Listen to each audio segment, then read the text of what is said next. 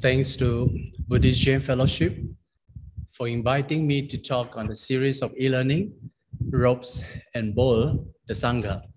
And this is the last lesson of this Ropes and Bowl series. And the title is Sustaining the Sasana. So here, the word Sasana means the teaching of the Buddhas, or can refer to the Buddha's order. So I will highlight these 5 subheadings and separately discuss and share my view on this subheading.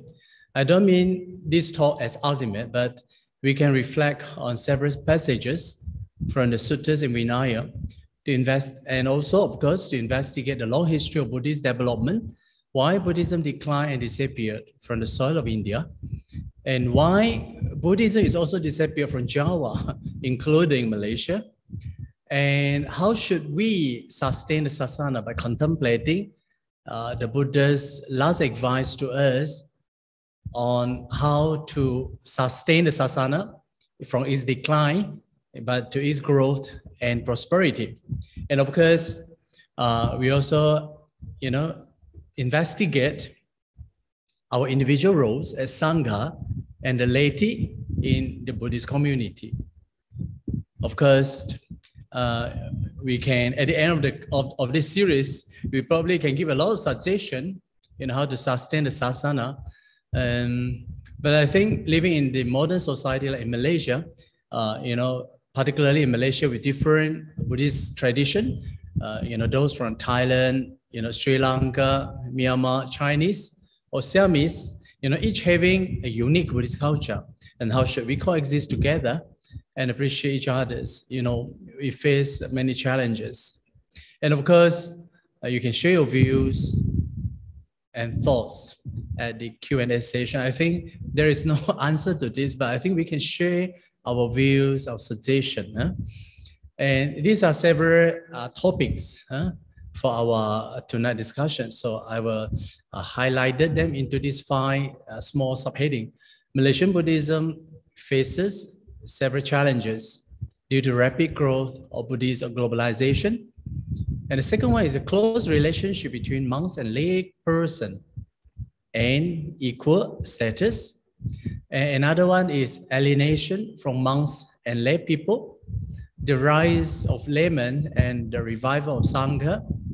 And the last one is the future developments of Buddhism. How should we both monastic and laity sustain the Sasana by making good use of our specialty and latents, to connect with modern society and to make Buddhism a vibrant religion.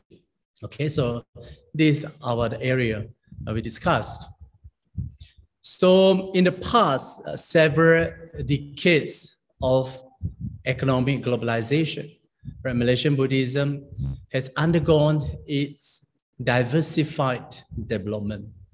So it was in the last century, it started from the 80s onward. There were many established foreign-based Buddhist organizations established in Malaysia. Right, to name a few, like Fo Guangsan, the Chiji Buddhist Merit Society, or Dhamma Drum, Amitabha Group, right, led by Venerable Cheng Kong. The reason for its rapid development is, one of the reasons is due to the advantage of using Chinese language to spread religion. And another one, of course, is the strong financial support and very structural organization. So other than this Mahayana organization, there were many Vajrayana groups quite well established, and they are mostly headquartered in India. They also exercise a great influence over the Malaysian Buddhists, and they have successfully, setting up a number of centers and monasteries in Malaysia, and they use English. As compared to the Mahayana and Vajrayana, right, Theravada groups, impact are relatively small, of course, scattered here and there, and confined only to English-speaking groups. And they are coming from Sri Lanka, Myanmar, and Thailand. Then we find also another local Theravada group that is less known. They are from the local Siamese community, and they confined to Northern Buddhism, and they use Siamese language and Malay language. Yeah.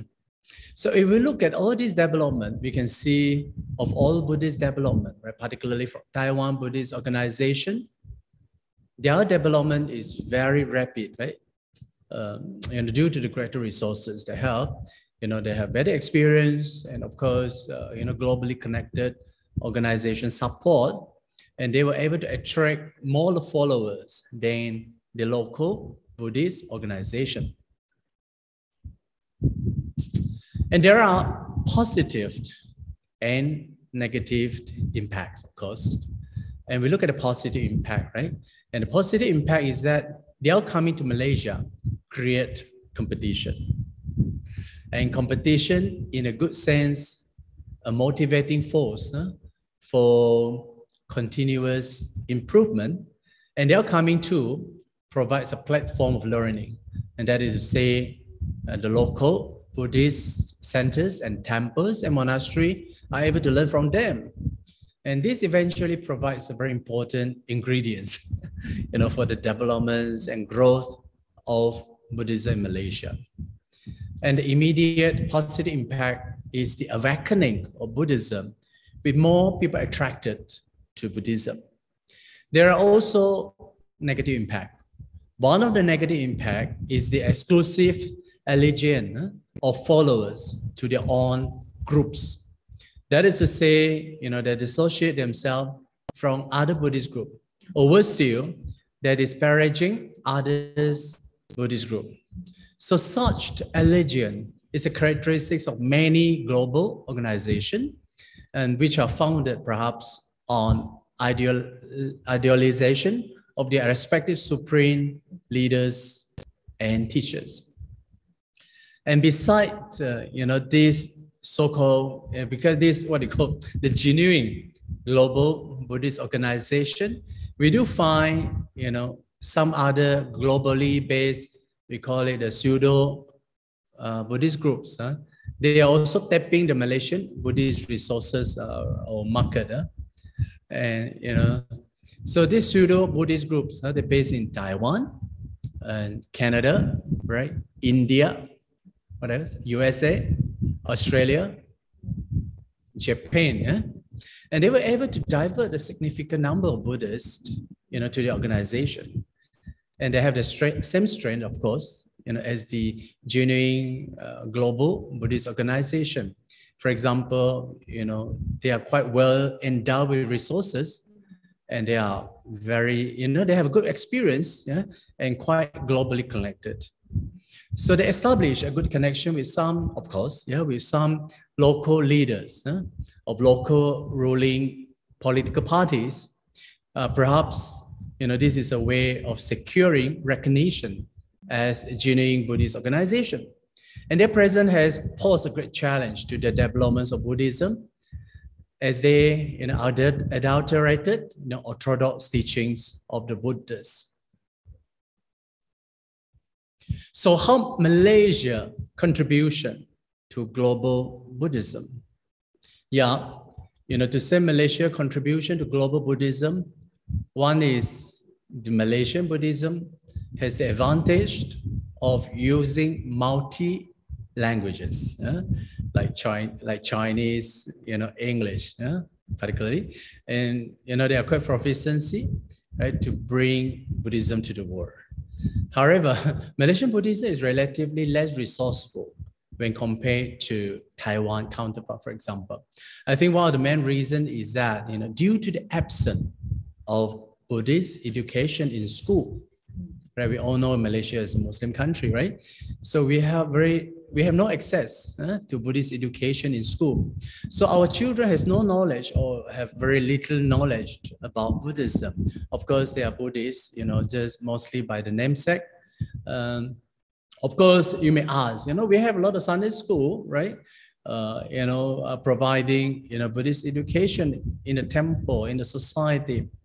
Of course, that is far not enough, right? And many teachers, of course, if we look at them, they are not well trained, or some even without any Buddhist knowledge, right? They just read books, and then this is how they impart the Buddhist knowledge.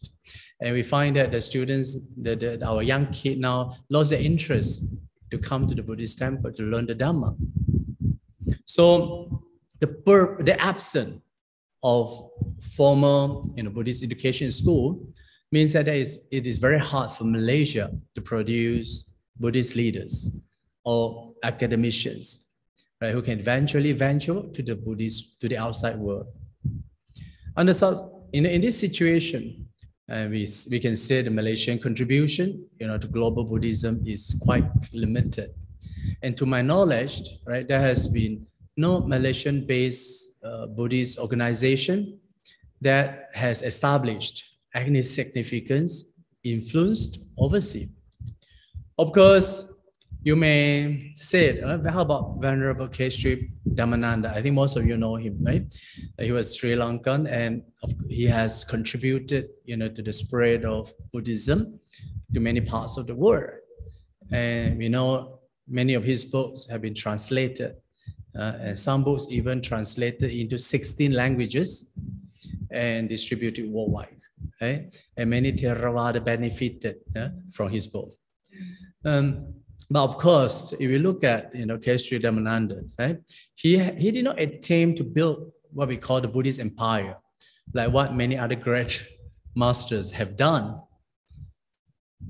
Okay, so if you want to talk about how about Malaysian Buddhist contribution to the global Buddhist development, probably this one is related. That is to say, Malaysian Buddhists are quite well known for their generosity, especially building temple, right, in foreign countries like in India and Nepal, and of course during disasters to help victims, right? Kinds of generosity.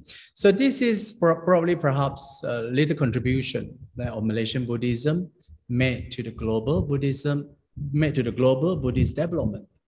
But it does not significantly contribute to the development of Buddhism in Malaysia. So from the earlier brief discussion, right, Malaysian Buddhism faces several challenges due to the rapid growth of Buddhist globalization. To name a few, right, these challenges, I believe, too, are common to all Buddhists around the world. And the first one, right, is a marginalization of cultivation, right? So in most of the temples, right, the emphasis on spiritual cultivation has taken a backstage.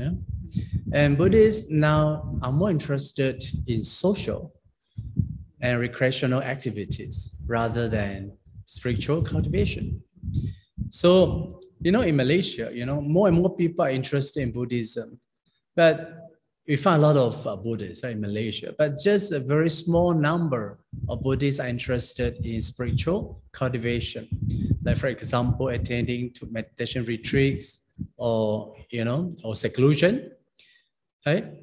That's why, we are quoting, our late chief, Venerable K.Sri Dhammananda. He said, our devotees, like to, run around here and there. Right? Instead of devoting times to spiritual cultivation.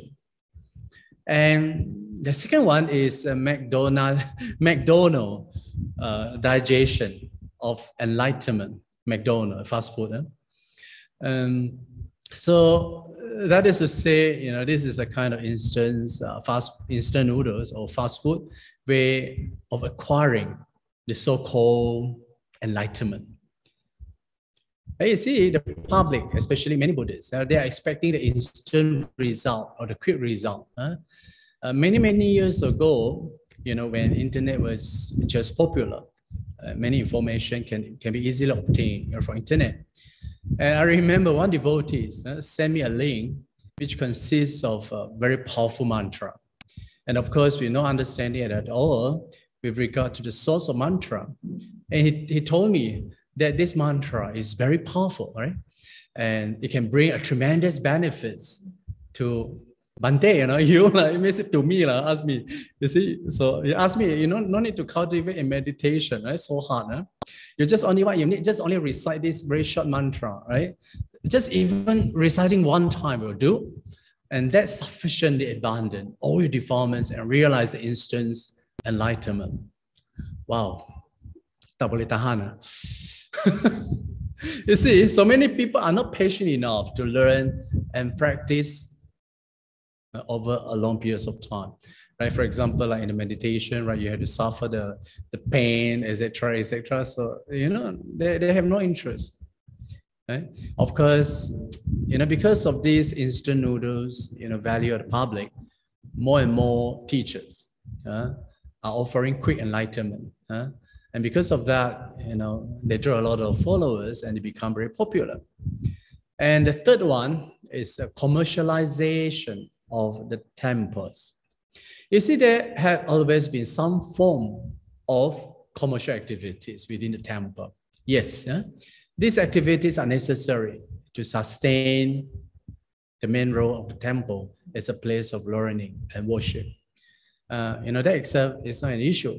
However, when greed overrides, some temples focus more on the commercial activities rather than their original role. The temple committee members and the monks, spending more times attending to the commercial activities rather than attending to their primary spiritual role. So the end result is that some big temple receive, millions of ringgit per year, but doing very little for the Dhamma propagation, like spiritual cultivation or even education or for the Sangha training. No such things at all been done. Then the fourth one is alienation of monks.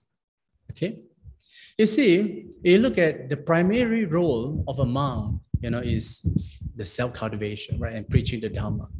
You see, when monks do not devote themselves to the primary role, instead of spending their time on organizational activities or administration or attending meetings or socializing with supporters and devotees, then their roles are alienated. So you see, through these ropes and bow series, and of course, I'm not pointing at any Buddhist organization, but to create an awareness, right, of revitalizing awareness of revitalizing or sustaining the Sasana in Malaysia. Otherwise, Buddhism itself may be alienated, surviving only in name, and we must now wake up, to face this reality. Okay, you see, traditionally, right, in our Buddhist world, there is this concept that the role of monk is to uphold the Dhamma, right? The role of layman is to support the Dhamma, right? You have this dichotomy, right? So this is the general, traditional understanding. So what does it mean? You see, the so-called upholding Dhammas, right? If you look at the word upholding Dhamma, it's nothing more than self-practice and teaching the Dhammas, or presiding, over various Dhamma ceremonies.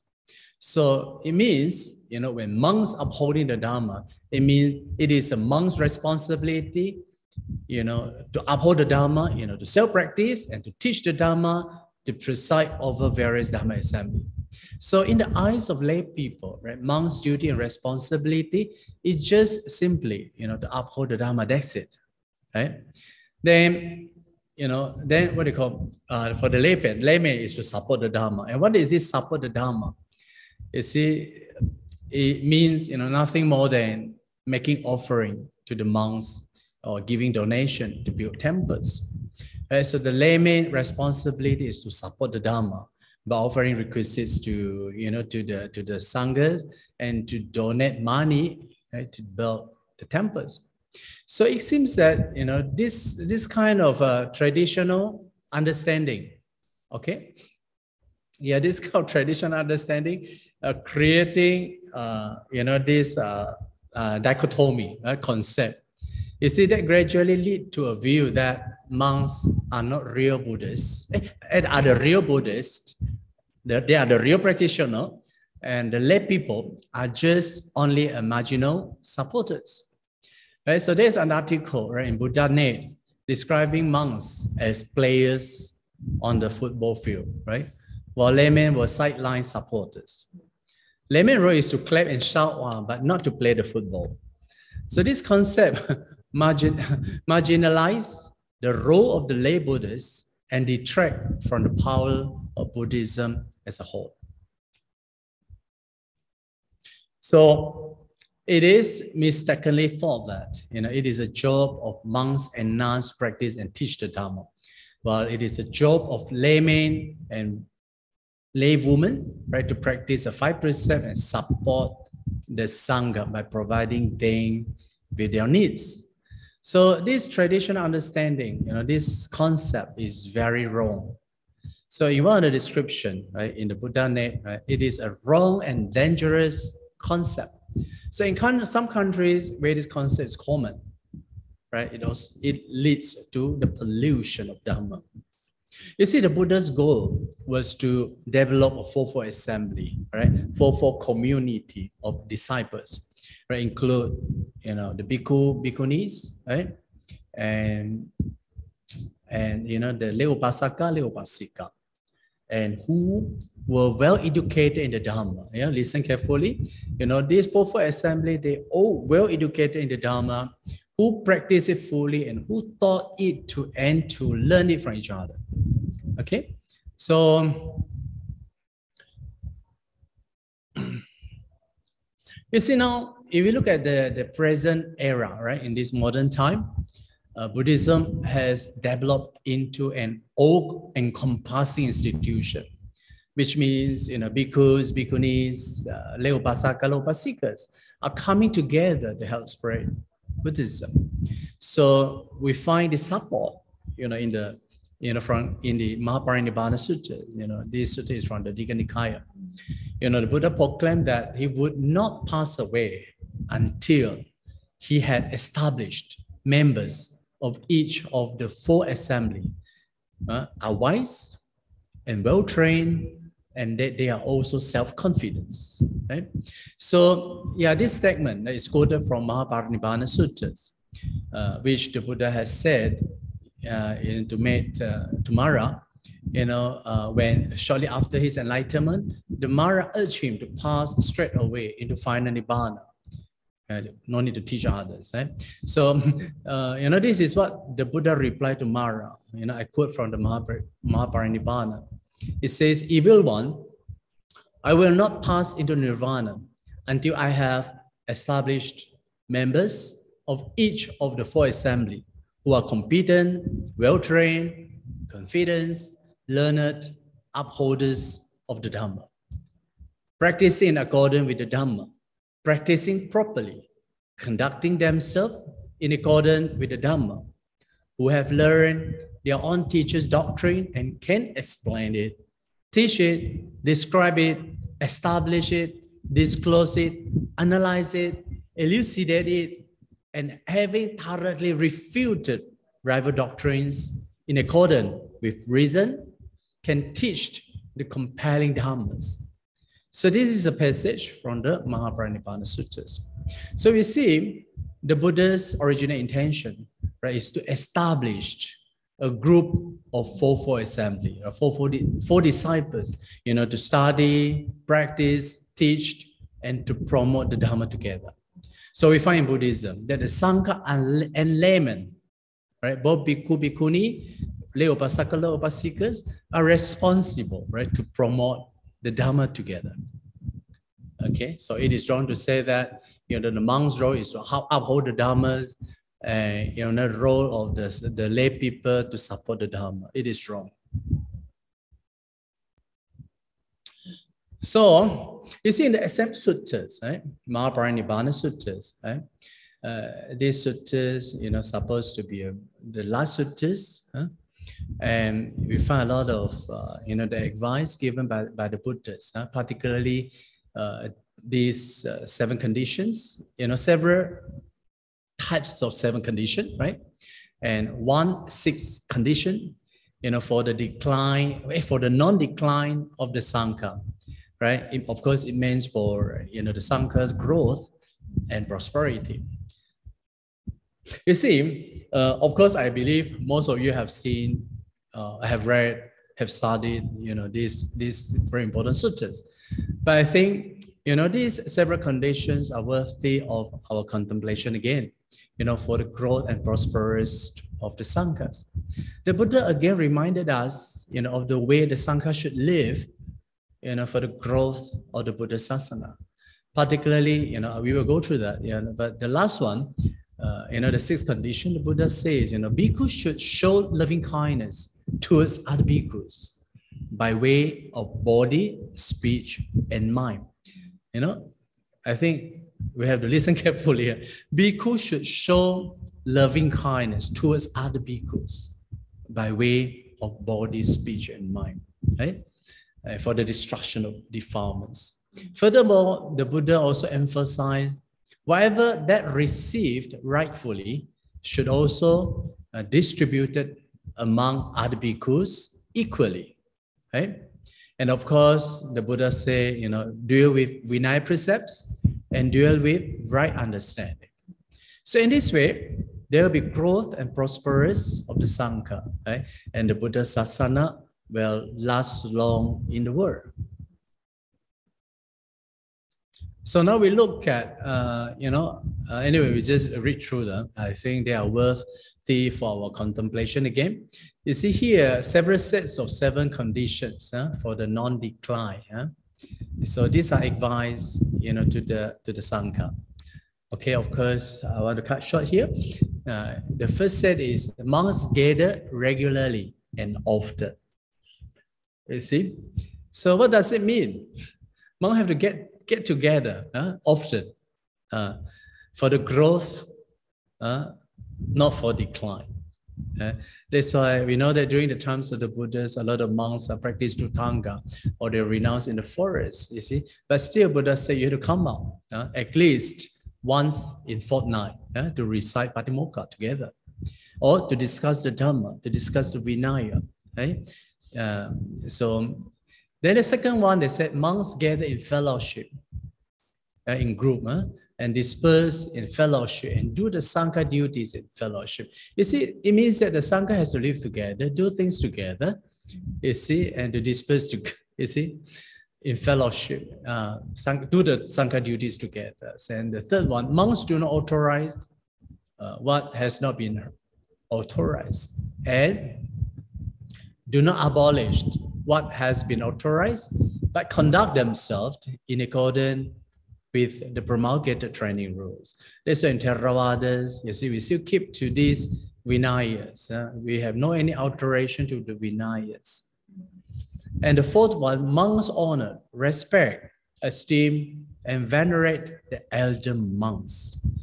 This is very important. You find in many suttas, the Buddha says, we have to respect the elder monk, elder monk, and particularly those long-standing, long gone forth Sangha elders, Sangha leaders, and consider it worthwhile to listen to them.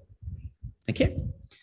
So the Buddha also says monks do not fall under the power of craving.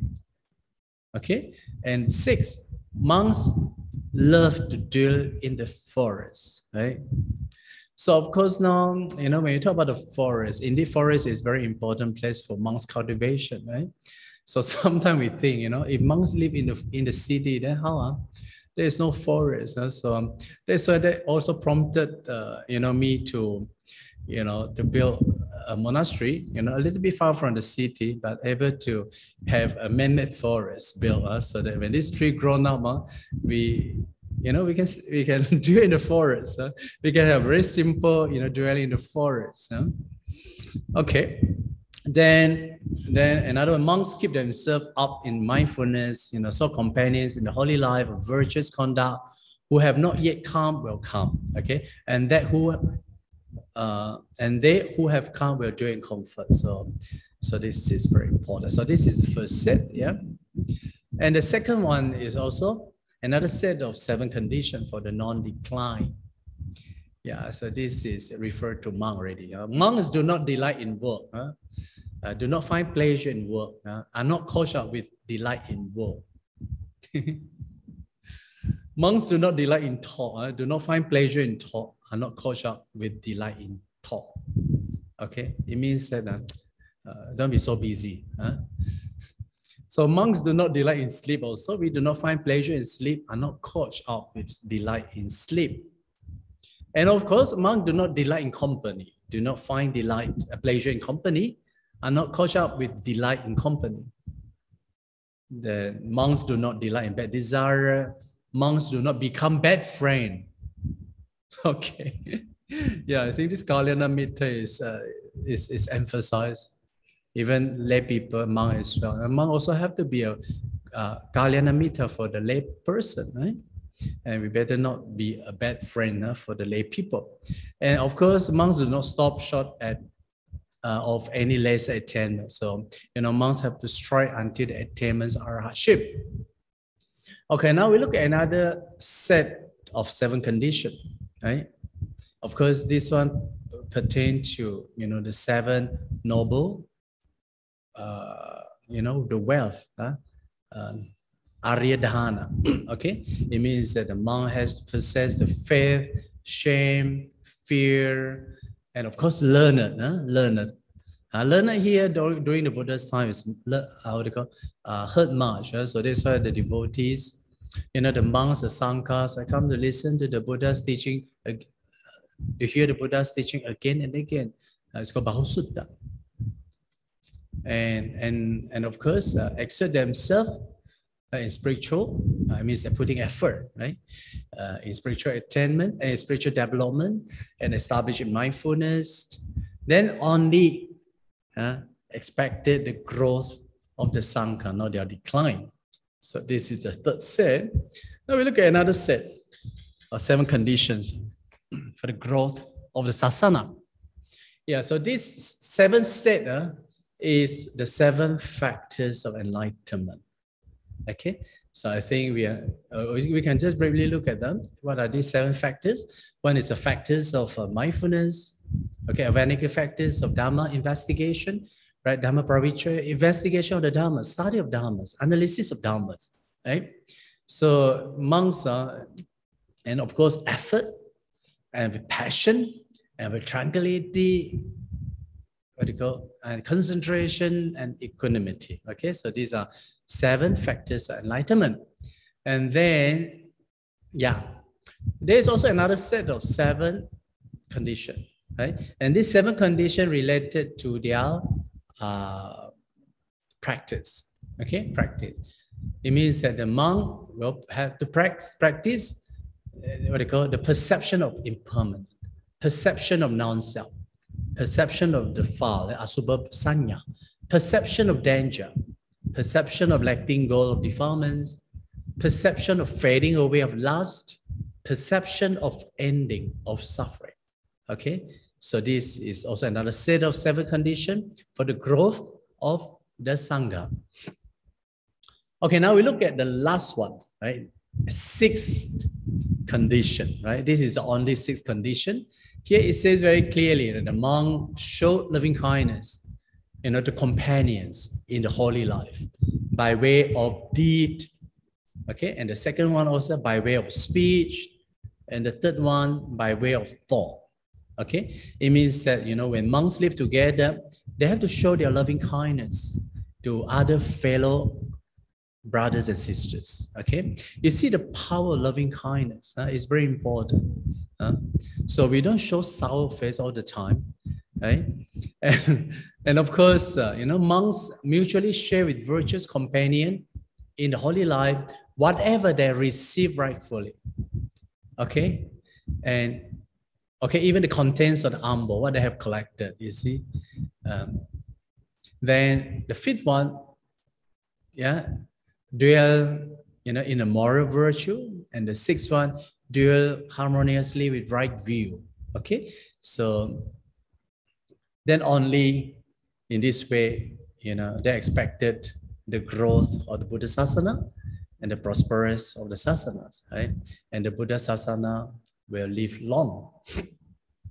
Okay, now we look at the second one is a close relationship, between monks and lay people and equal status. You see, in the times of the Buddha, right, we find a close relationship between monks and laity, right? Are quite well established.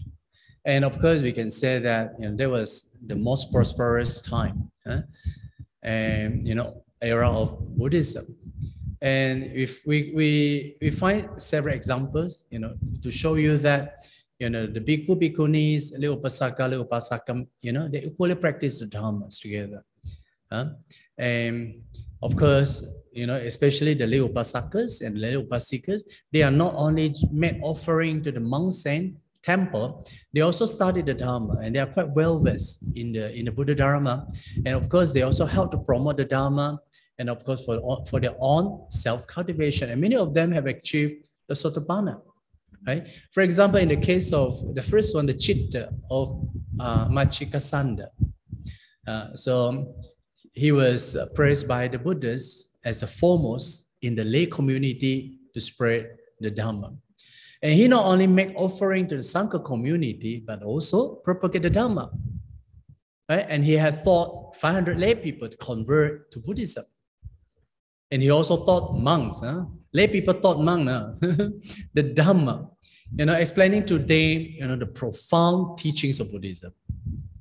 And of course, not only that, he also had a debate with Niganta Nataputta, right? The leader of Jainism, or naked, the religion, and of course, the opponent, after debate, the opponent becomes speechless. And of course, it says that the Chitta also attained the Anagami. Okay. Then we look at another story, is Hataka of Alavi. He is also another very prominent lay upasakas. And he is not known for making offering, but he is known for attracting people to come to see the Buddha and learn the Dhamma. So he also led 500 lay people, to see the Buddha and taking refuge in the Triple Gem. And the Buddha asked him, how to attract people to study Buddhism. He said, attract people with generosity, attract people with loving kindness, attract people with beneficial action, and attract people with fellowship. So this is the reply from the Hataka to the Buddhists of what he can attract so many people, to take refuge in the Buddha Dharma and Sangha. And of course, looking at these first two stories, you see, they were quite highly praised by the Buddhists and respected by the people, right? Then we look at the third one, the elder Anathapindika, right? It's a famous supporters, right? And we know that Anathapindika, right? He is a famous supporters among the Buddha's disciples. And he's not just only supporters, but he's a Dhamma propagator, right? He propagated the Dhamma. And he has refuted, the wrong views of heretics. Yeah. And of course, it says he has also attained the fruit of Sotapanna. The fourth one is Visakha. Visakha is a foremost, female devotee, a practitioner. And she has attained the fruits of Sotapanna, right? And of course, in some other places, the Buddha also entrusted her to handle, some affairs in the Bhikkhuni Sangha. And, King Suddhodana, and we know that he is the father of the Buddha, right? And he's not just a king, but he's also a strong supporter of the Dhamma, a practitioner. And he says that he also attained arhatship at the end of his life. You see, these are all lay people. Then another king, King Bimbisara. We know King Bimbisara. He also attained the fruit of Sotapanna. And another one, Jivaka. But Jivaka, he was, the physician, the royal physician, and he made offering to the sanghas, and he practiced the Dhamma. It says that also he has attained the fruit of Sotapanna. Okay, now we look at the concept of equality between Sangha and the lay community. And of course, if you look at this concept of equality between the Sanghas and the lay community, we can see in the story of Chitta and the Bhikkhu Sudhamma. Okay, Bhikkhu Sudhamma made a very rude remark, right, and ridicule Chittas that the offering were not rich enough. Then, as a result, the Sangha decided that the Bhikkhu Sudhamma should repay, to this lay upasaka, Chitta. And you find the Vinaya, two. This one is from the Patisaraniya Karma. The meaning of Patisaraniya Karma is the procedure for reconciliation. This Vinaya explain details how a monk should repent and apologize to a lay person if he or she has done something wrong to the lay person. And this is expressed by the stock phrase is katang tuang kahapating sadhang pasanang dagang karakang sangha upatahakang hinena kungse sasi hinena wang behesasi. How can you jeer and scoff at a faithful, believing householders who makes gift, who is active, who support the community? Okay, so we find this, yeah, and of course a few others as well. So we are not going to go into this, but we said that there is this concept of equality. It's a kind of mutual respect between the Sangha and the lay community.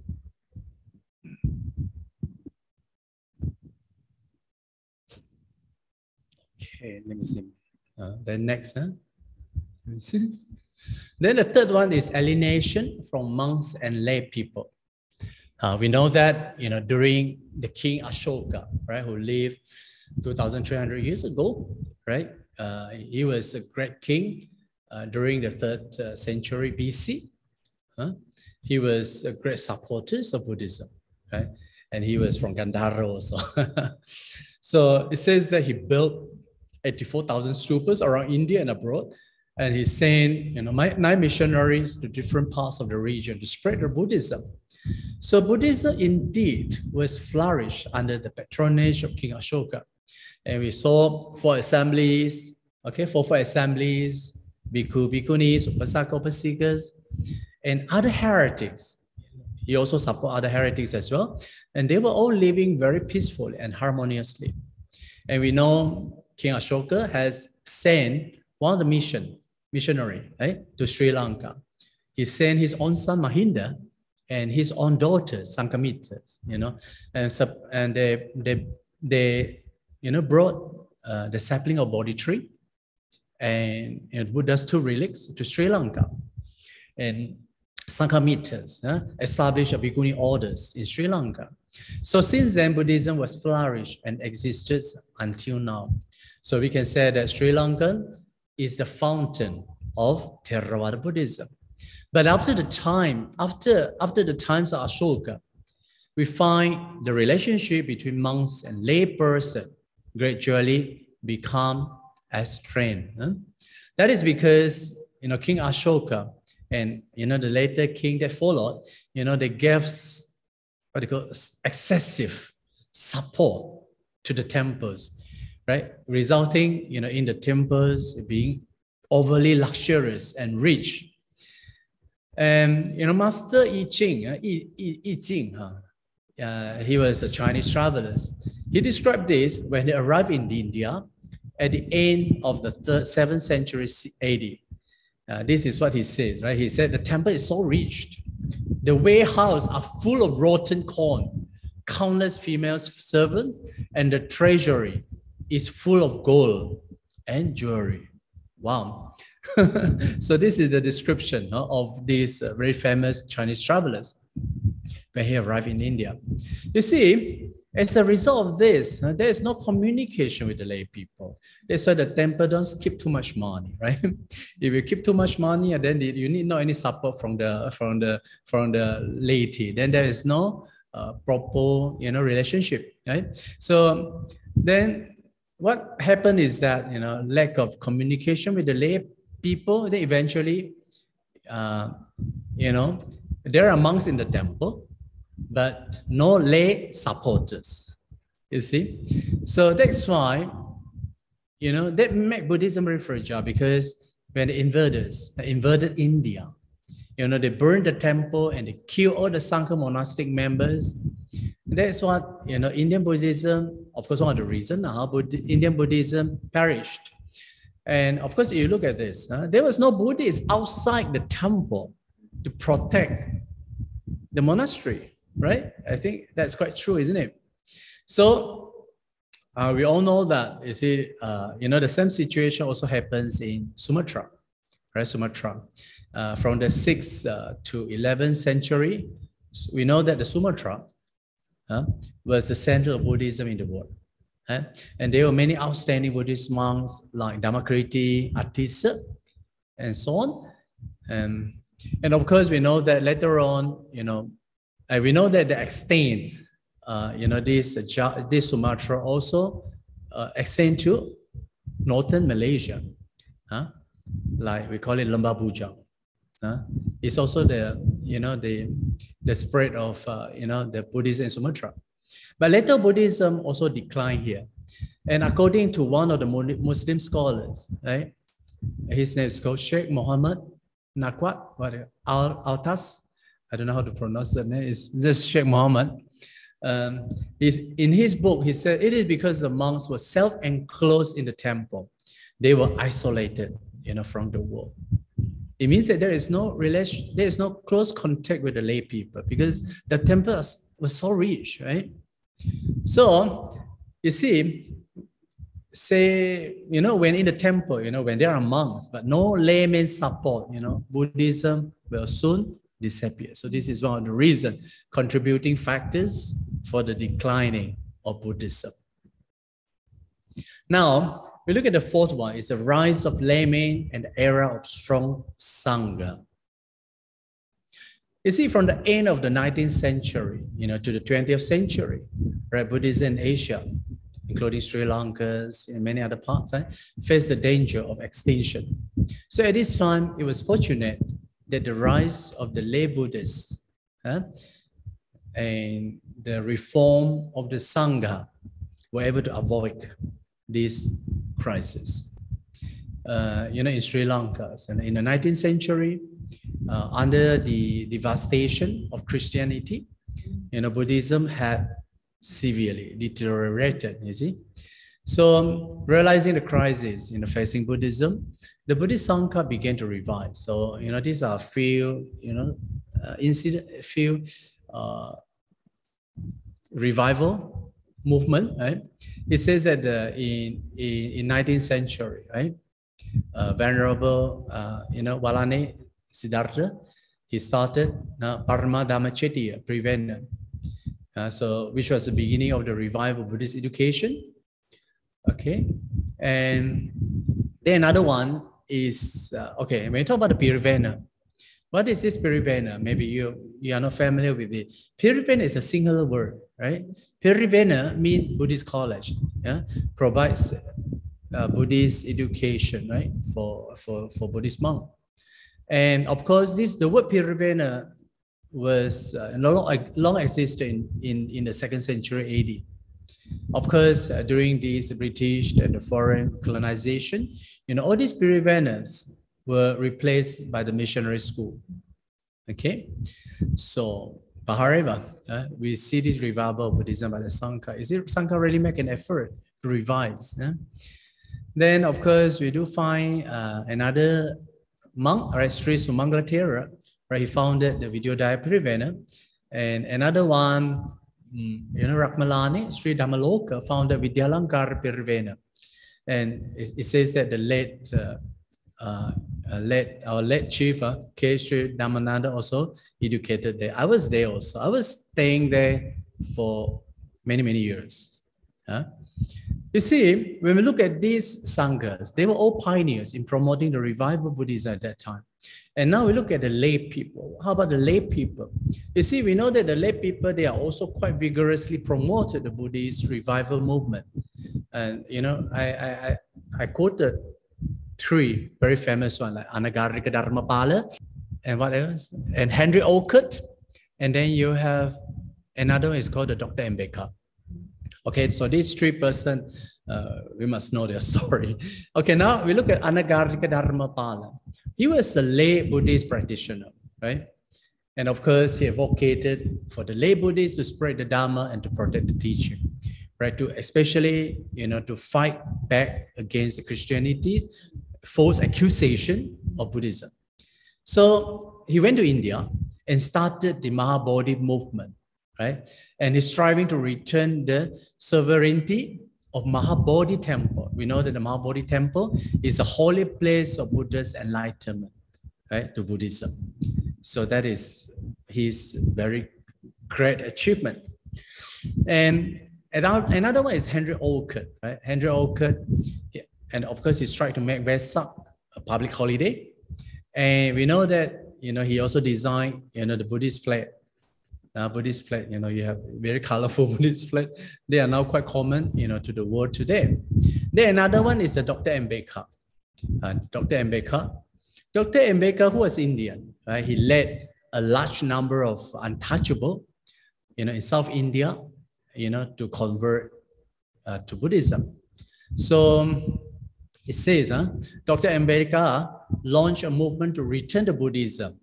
And he led 500,000 people at that time to take refuge in the Triple Gem.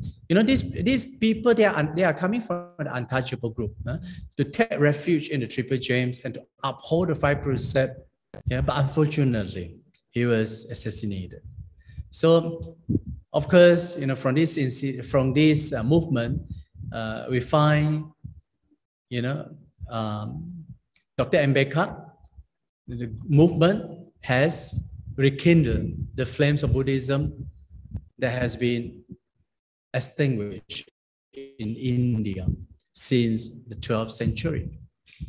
So, you know, in modern times, many Buddhist groups, especially led by the lay community, laymen, also established one after another. I think one very important is in 1950, right, this fourfold assembly gathered in Colombo and founded the World Fellowship of Buddhists.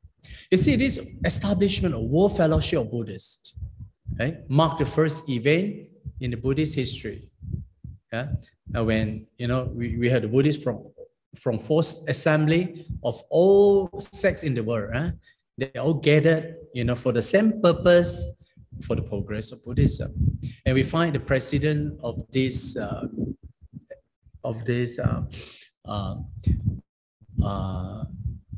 you know, World Fellowship were laymen.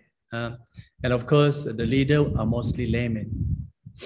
Okay, so now the 5th one, the future development of Buddhism. Now, after hearing, you know, what we have said earlier, right? When we are talking about our future development, so yeah, realizing the importance of this fourfold assembly. So we had to combine the strength, you know, of this fourfold assembly, you know, to make a joint effort, right? For this to be success, right?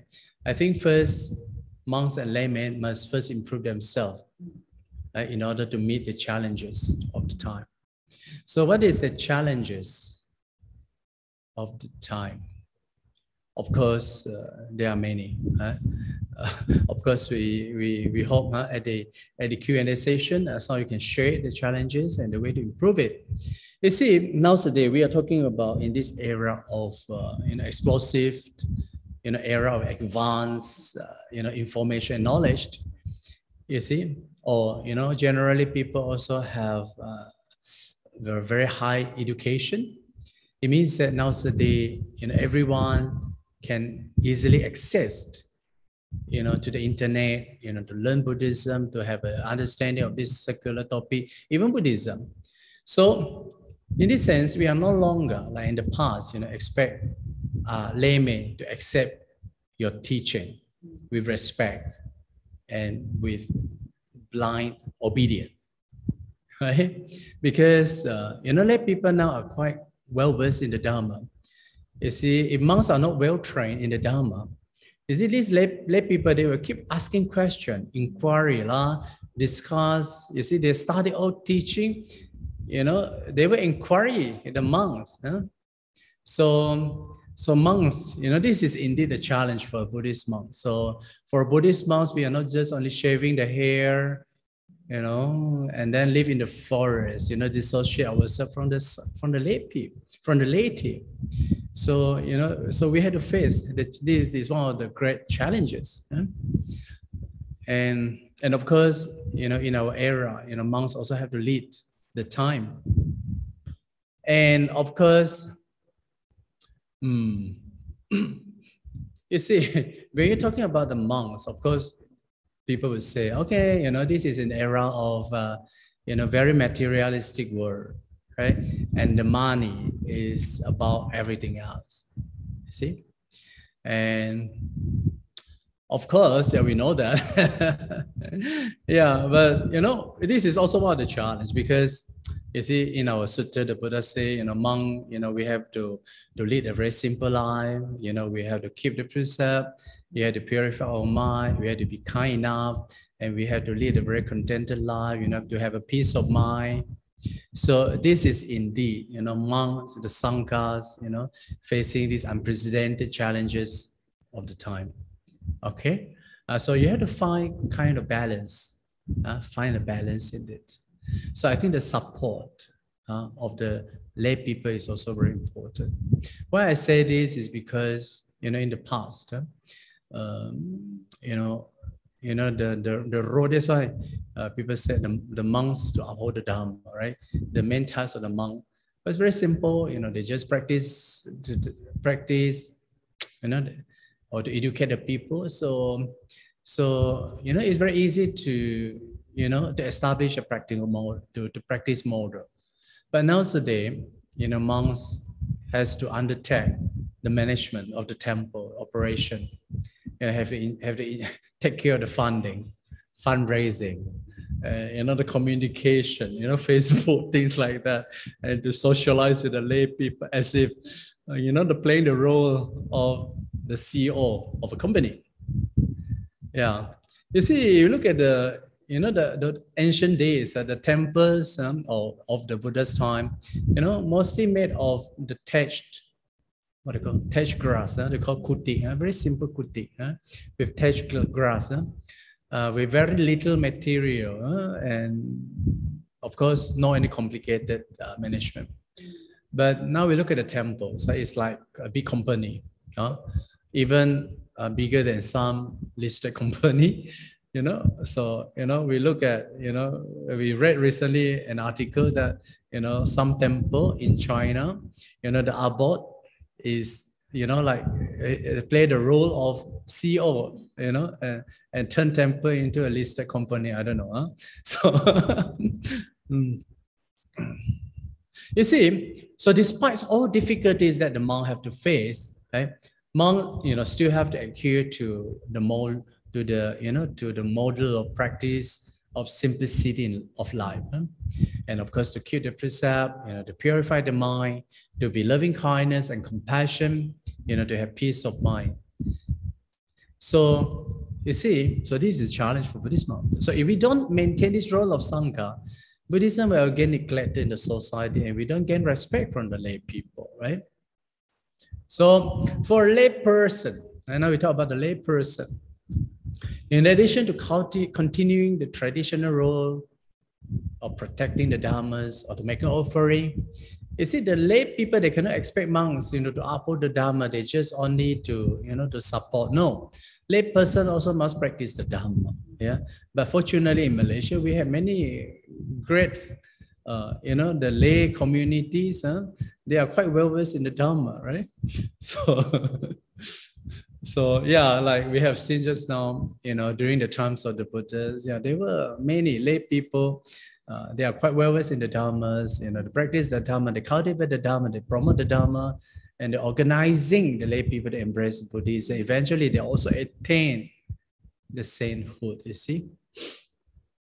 So the current trend is that, now Buddhism, also like many other, great, great religion, also, grown into an all-compassing business heavy undertaking, which means that monks are no more afford, to handle this task anymore. So this task need to be undertaken by qualified laymen. For example, taking just example like, monks, of course, we say it's very difficult for monks to undertake, we call it a chaplaincy, chaplaincy, in hospital and prison, which is very popular in the West. So it's very difficult for monks to undertake this. So we need to train, or the temple has to train and organizing a high quality professional lay Buddhist, as we call in the US term, Buddhist chaplain. So they are quite. So this is very what do you call? We need this kind of what you call the Buddhist chaplain, right, for our future developments of Buddhism. And of course, they have to be paid a salary. Yeah, of course, it's very important. So we are no more, especially doing all these professional jobs. The Buddhist temples have to pay for them. So I'm talking about the mutual support, from the laity as well as from the Sangha. So our Malaysian Buddhists, did need many or need a large number of talented people to take responsibility in various, field. So, and of course, the monks are to be well trained as well. So, yeah, that's why, the Buddha says, if you become a monk, you are no more receive a secular, education, right? You need to have a proper training, at least 5 years. But you want to go for an thorough training and practice, I think that need another 15 to 20 years, okay? So, you see, why I say this is because, if these areas are not undertaken by a professional Buddhist, the layman, then, the vacuum will be filled by other forces immediately. So you see, Buddhism eventually will automatically be out of touch with society. So in some society, due to the lack of Buddhist lay people in certain professional fields, the Buddhist voice are often not accepted. And of course, Buddhism, is marginalized, right? So you see, the monks, they are specialized. They are specialists in Buddha Dharma, and they may not be proficient, right, in some other mundane works. So some of these mundane works, such as what they call, like the accounting, negotiating with this, what they call the government officials, right, or organizing, I don't know, crematoriums, etc., etc. You see, these will be more effective, right, if they are handled by laymen who are trained and professional. So, and of course, in this era, you will really have to organize the lay Buddhists and making good use of their good talents. And that definitely help to connect Buddhism with modern society and make Buddhism a vibrant society. Okay, now I think I need to say something about this because, many people asking me why you want to establish the temple, because there are so many Buddhist society and Buddhist temples already in Malaysia, you see. But of course, when we look at all these Buddhist centers, they are mostly lay-centered society and lay-centered centers. Of course, you ask them, this lay society, they surely will allow you to, to stay in the temple to propagate the Dhamma. Right? I have been to many Buddhist society, in centers. And of course, personally to me, I find, to sustain the Sasana, indeed, it's not an easy task. Huh? And of course, to coordinate with lay people, especially lay people with different motive or affiliated with different tradition, and that caused unavoidable, complication too. So, seeing all these complications, I established a new monastery, right, to sustain, and to grow the Sasana, right? So in 2015, I registered a non-profit company. It's company, right? It's called non-profit. It's called Brahma Vihara Monastery Retreat Center. And it is registered under the Act of Company in Malaysia. The decision body of Brahma Vihara consists of Sangha Council and the board of directors who are professional lay people appointed by the Sangha Council. So we have a group of professionals who consists of accountant, company secretary, and legal advisors to handle the Brahma Vihara monastery's matter. You see, the monastery, Brahma Vihara Monastery, was initially built in 2017, right? Started with, building of Sima Hall and the Sangha Kuti. And later we built international meditation retreat centers, of course, with the female dormitory. And now we completed Theravada Academic Multipurpose Halls and with the male, dormitory. So now we organize, after MCO, or even before that also, we organize various stay in retreat program, called a monastery stay retreat. And that stay in monastery, stay in retreat, we provide a spiritual friendship platform. It's a Kalyana Metta platform, for monks and laities, to come together and to learn and practice together, to encourage and to help each other for the spiritual upliftment and realization. And there is a beautiful teaching in which the Buddha's cousin, right, Ananda, comes to the Buddha and say, "Oh, blessed one, I figure out the spiritual friendship is half of spiritual life." Then the Buddha says, not so, Ananda. Don't say that. Don't say that. It is not, don't say it is just half. It is the whole of spiritual life. So you can see the Buddha emphasize the importance of spiritual Kalyana Mitta's platform for Sangha and laity, to learn together, to practice together. Right? So this is assurance that the spiritual friendship is the whole of spiritual life. So we continue conducting retreat. It's also, another way of associating with spiritual friends, associate with like-minded people, practicing together for our continuous experience of inner peace and joys. And finally, reaching our goal for our realization of ending of all defilements. So thank you very much.